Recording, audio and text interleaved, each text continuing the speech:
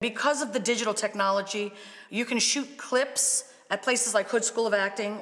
You can shoot some at your house at self-tapes that are so specific to your type and to what you do that you do not need an entire reel from projects you've done to get representation. So actors can spend 5, 6 years trying to do student films to get footage that's never good enough to really sell the product. Yeah. So that's a huge misconception. I would rather send them straight to you. Here's their type, shoot something like that, please. Put it on their Actors Access. And get footage just of them and not far away. And I think that's the big thing with people's demo reels is you can't even, where are they? Exactly. You know, and then it's majority of someone else talking as well, but people just don't get it. That. Yes. And also, when they have a lot of these clips, it starts on the other actor. Yep. Or the person is 2 African Americans in the scene, in the same height, same age range, same category, or 2 blondes, or 2 Asian women. Yeah. Like, you're selling your competition in the scene.